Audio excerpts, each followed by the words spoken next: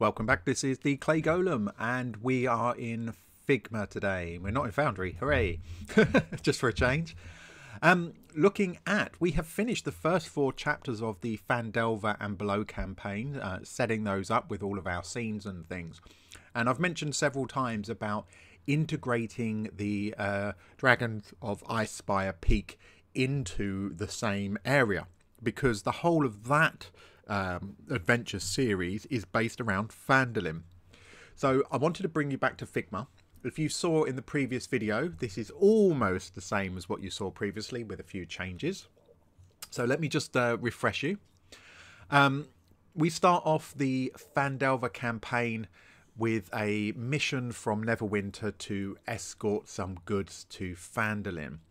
So each of these orange diamond shapes are specific encounters. So the Dangerous Journey, which is the Goblin Ambush, the Cragmore Hideout, and then we get to the locations where there may or may not be certain encounters, but they're more role-playing oriented. We've got Phandalin, Barthen's Provisions, the Lion Shield, Costa, etc. We've then got the Red Brand Ruffians, dealing with the Red Brand Hideout, Agatha's Lair, Old Owl Well, etc, etc, etc, all the way through to Wave Echo Cave. Now above those, for Phandelver anyway, I've been putting in the basic plot hooks, missions, etc.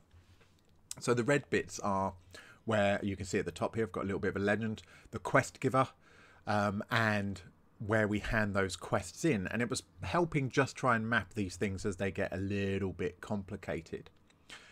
Slight amendment since the last time you would have seen it is I have put in these sections. So the idea is that this section, in theory, they are pretty much level 1 all the way through doing all of this section. For this section, they are mostly going to be level 2, level 3, and then they achieve level 4 once they've completed Wave Echo Cave. Now, to make it a little bit clearer, now this is on the assumption of milestone achievement. So I've put these red triangles in to indicate at what point in theory you say, ding, you've gained a level. So they complete Dangerous Journey, they investigate Cragmore Hideout, and then they finally actually deliver the goods they're supposed to be escorting to Barthen's Provisions. Now, if they decided not to go to Cragmore Hideout and just went straight to Phandalin and straight to Barthen's Provisions, they would not be getting that first level. The chances are they would be sent back to investigate Cragmore Hideout, and they would be strongly encouraged by all concerned to go and do that, because that really sets off the whole adventure. It's a bit of a weird one for them to miss out. It means they're not going to encounter Sildar, etc. So you can throw some money at them if necessary. But once they've done all that, in theory, that's where they should get a level. Every group is different, and no matter how carefully you plan, they will throw it out the window, and that's a good thing. We want them to be doing their story in their way. We just need to be flexible. So this could absolutely move. Once they go through all of this, they investigate the town, do a few things. In theory, they will deal with the Red Brand Ruffians and the Red Brand Hideout, and save the town from that particular set of troubles and gain a level. Now, in my experience, they don't always deal with the Red Brand. Sometimes they go, oh, it doesn't sound like our problem. And off they go somewhere else, and they end up going to Agatha's Lair, Old Owl Well, and they do some of these areas before coming back to town, and then maybe then they will deal with the Red Brand Hideout. So you need to be flexible. Strongly recommend that they deal with the Red Brand Hideout before they tackle Cragmore Castle. But if they've decided to leave town and they're wandering around doing these things, they may well find their way to Cragmore Castle without returning to town again. And I've got one group that's currently running at the moment, and that's absolutely the case. They're just finishing off in Cragmore Castle. No, they've just arrived at Cragmore Castle. And they've not dealt with the Red Brands. So they are technically under-leveled for this. So it's going to be dangerous for them. You know, good luck. That was their choice. So they're effectively, yeah, a level behind. That's fine. They'll deal with Red Brand Hideout later, assuming they survive, and they can deal with that. No problem, and get that level as well.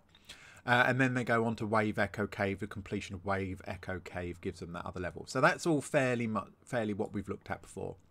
Now what I've added onto here, just zoom out slightly for you, is I've been through the Dragons of Icespire Peak, which isn't a cohesive A to B to C type of adventure. It's much more open world and a series of different quests, side quests. Basically, it's a whole module of side quests that they can go and do. So I've looked at the levels that each of those side quests are aimed at, and I've tried to map them against what we've got already going on. So when they're first level and they get to Phandalin, the Dwarven Excavation and the Nomengrade, or Nomengrad, however you want to pronounce it, should totally be available at this point because it's designed for first to second level characters. So when they're in Phandalin this first time, they're going to be available on the job board.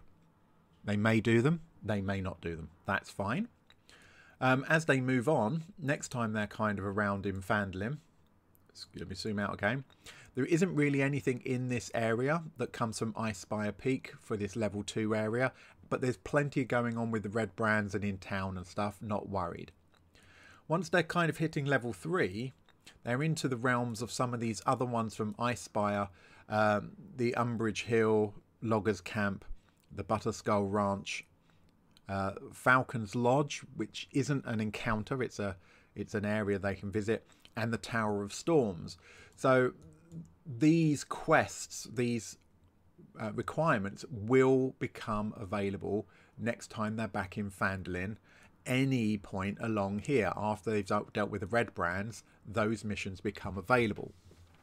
And it might be that, you know, that they're collecting them right up here immediately after that, before going and doing all these stuff. They do not have to do it after doing Cragmore Castle. They can do them before, absolutely. But they're totally achievable at that stage. It doesn't matter if they do them a little bit earlier or a little bit later. They'll just be a little bit harder or a little bit easier. And of course, as a DM, we will try and flex encounters and stuff a little bit, you know, add an extra monster, take one off, etc. to balance it. And then once they've done Wave Echo Cave and their 4th level, we have a series of other missions, if you like, that they can carry on and do. So some of these missions are for level 4, level 5 and level 6. So these are all just optional side quests. Now my problem with Icespire Peak is because there is no core mission, or no obvious core mission, you do end up just in a situation where you're just doing side quests. So I would carry this on until they feel they've had enough, till I can feel that they're losing some direction. But bearing in mind, they're going to be like level 6 at the end of this. This is where I may say, well, actually, doing Icespire Hold, Slaying of the Dragon, that is the culmination of the adventure for these guys. Now, what I've not done, of course, is the original Phandelver campaign pretty much ends here with the solution, solving the Wave Echo Cave, rescuing that, etc. Phandelver and Below the Shattered Obelisk does take us on beyond this. So I can start building that campaign along here, level 5, 6, 7, 8, in which case these side quests all continue to remain somewhat relevant. And what we might do is alter some of these, because the next chapters include the psionic goblins and things. We can start to alter some of these to tie that in so it becomes a whole area having trouble. But I just thought I would share this with you, my kind of thought process of how we can integrate these things, give the other options. If they are skipping a lot of these encounters and you're thinking they're just gaining levels by only doing the core milestone stuff, brilliant. Make sure you send them off down a rabbit hole sideways. Cragmore Castle, they get back from Cragmore Castle, you know, Gundren says, oh yes, okay, well here's a cave, let's go, and they're straight to Wave Echo Cave. You don't have to have Gundren recover immediately. You can have him effectively in a coma, with Sister Garrily taking care of him for a day, a week, whatever it is that's going to fit for you, And in the meantime, they can go off and do some of these other things so that you feel that they're earning that level rather than just jumping from level point to level point. You know, Red Brand Hideout directly to Cragmore Castle, directly to Wave Echo Cave. You can fill it out with other things, make it interesting, put some variety in there for them. Figma, it's great, isn't it? I love it because it does help map this stuff out, especially when you're merging modules or you're creating something completely yourself. So my next challenge for me is going to be, I want to make a start on it, although not, you know, I'm nowhere near through it yet. It's starting to do the same kind of mapping for the Curse of Strahd. Now, Curse of Strahd is really interesting because there are 4 different hooks, adventure hooks, that you could take, and the mission locations you will visit will depend on a specific set of tarot card readings. They're not called, they're tarot cards, I think they're called. Not quite tarot cards, but card readings done by effectively the gypsy people. And that defines where the key locations are. So this suddenly becomes a bit more interesting, and mapping it out in accordance with how you're going to run it for each individual group is probably really useful to know. They can go everywhere. Where are the key locations they need to go to? We are definitely going to be building the Curse of Strahd. The question is of whether we're going to do that soon or whether we're going to do that once Foundry version 12 comes out, because there's some really groovy stuff happening with that. Haven't decided yet. If you're strongly opinioned on that, leave a comment in the comments. English is hard and it's my first language.